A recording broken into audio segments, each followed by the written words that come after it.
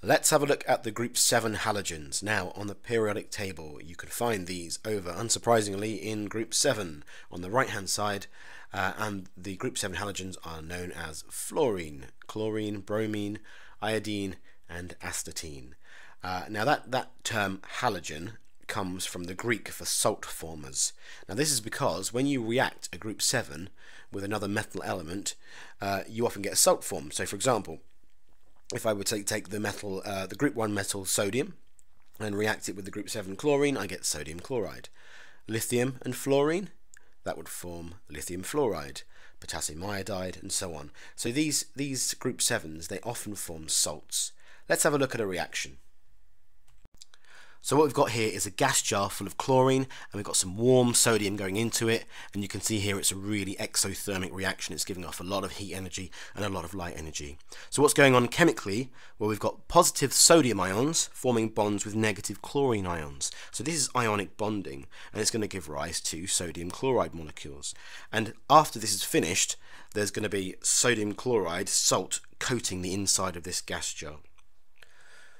The trend or pattern here is that the group 7 halogens get more reactive as you go up the group. Now that's the opposite to the group 1 alkali metals, which get more reactive as you go down the group. So the most reactive group 7 element is fluorine, and the least reactive is astatine. Now, to understand why this is, let's look at fluorine and astatine. So group 7s have all got 7 electrons in their outer shell, and so they only want one more electron to be stable. They're very close to being stable. This makes all group 7s quite reactive compared to other elements, and it also makes them perfect partners for the group 1s who want to lose just one electron. Now have a look here. In the atom, in the middle of the atom, the nucleus of an atom, we have the positive charge. And that positive charge acts on these negative electrons as they whirl around the outside. So you can see here that this final shell here in fluorine is not far from the positive charge in the middle. These negative electrons are quite strongly attracted into this centre. Now, group 7s want to attract another electron in. And if this final shell is close to the positive, that shouldn't be a problem. It's quite a close, it's not far away, so it'll be quite a strong attraction. This makes fluorine take on an extra electron very easily. Now, look at astatine, this huge one here. Look at the distance between the middle, the positively charged nucleus, and the final shell. To get another electron into this final shell, it's a long way away from that positive nucleus, and that pull at that distance is going to be very weak. So astatine is far less likely to pull in that final electron that it wants to become stable. There's another effect as well, which is called electron shielding. Astatine here, it's got this positive charge trying to pull in another electron in the outer shell, but it's got all these other electrons whirling around between them, between the plus and that final shell. And what these other electrons do is they interfere with this positive charge. They diminish the positive charge because there's all these negatives whirling around in between them. So a combination of distance to the outer shell and electron shielding means in astatine, that positive charge has a much weaker pull on that final electron than it needs to come in. Whereas in fluorine, because it's much closer and there's much less electron shielding, it has a much stronger pull to get that final electron in. And this is why fluorine reacts more readily than all the others. And this is why you get an increasing reaction as you go up the table this time. Okay, here we are. We've got some pictures. We've got fluorine, which is a yellow gas. Chlorine seen here is a yellowy green gas. Bromine is an orangey brown liquid. Iodine is a solid, and we've got some iodine crystals here, and they're a shiny purple colour. And if you warm them up, you get a nice purple vapour. And so as the colours are getting darker as you go down the group, we'd expect astatine to probably be black or not far from black. On this periodic table here, you can see the different states. They're in different colours. So what we've got here in group 7, you can see fluorine and chlorine are in gas form at room temperature. You can see bromine is a liquid, and we've got solid iodine and astatine. It's the only group in the periodic table where we have solids, liquids and gases all represented at room temperature. Now, a common exam question is something like, it tells you the melting points and the boiling points of a substance, and it asks you to state whether it will be a solid, a liquid or a gas at room temperature. Now if we say room temperature is going to be about 20 degrees. Look here, look at fluorine.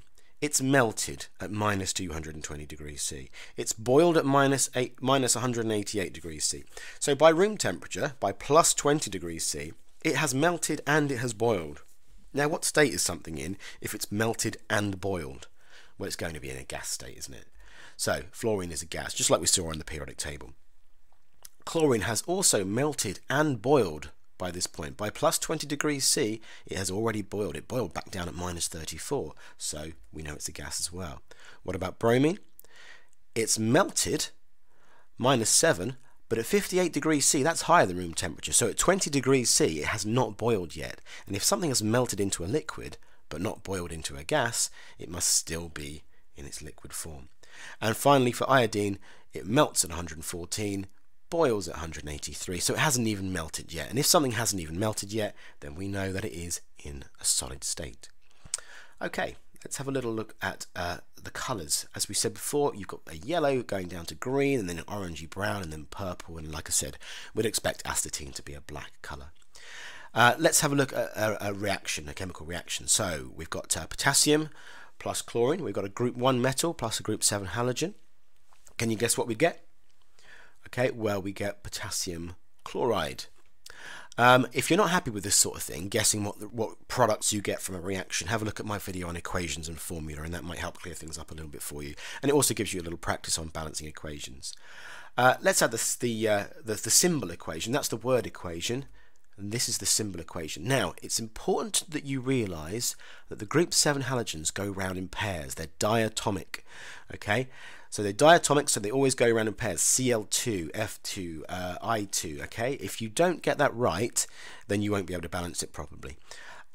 So if you want some practice balancing equations, pause the video now, have a little go, and then unpause the video. Okay, so if you've had a little go at that, this is how you should see it balanced. 2 potassium atoms with a chlorine molecule and 2 molecules of potassium chloride, and that's balanced now. Okay, lastly, I want to talk about the group 7 displacement reactions. Now, what's a displacement reaction? A displacement reaction occurs when one atom or molecule steals from another. So here we've got chlorine plus sodium bromide. Now, chlorine is a group 7, bromine is a group 7, and bromine's got hold of this sodium, this group 1 at the moment. Now, you can see here that chlorine is more reactive than bromine, and that means it's stronger. That means it has the ability to steal from it. What's it going to steal? It's going to steal this sodium. Chlorine steals the sodium, and we end up with sodium chloride, and poor old bromine gets all left on its own there. So that's a displacement reaction. A higher up group 7 halogen will steal from a lower down group 7 halogen. And here's the symbol equation just down below. Remember, diatomic, and that helps you balance it. Here's another one. What would you make of that? Iodine and potassium chloride. What would we get? Well, here's iodine, and here's chlorine. Which is stronger? Which is higher up on the reactivity series of group 7s? Chlorine is stronger. Now, chlorine's already got hold of this potassium. Can iodine steal from chlorine? No, it can't, because iodine is lower down on the reactivity.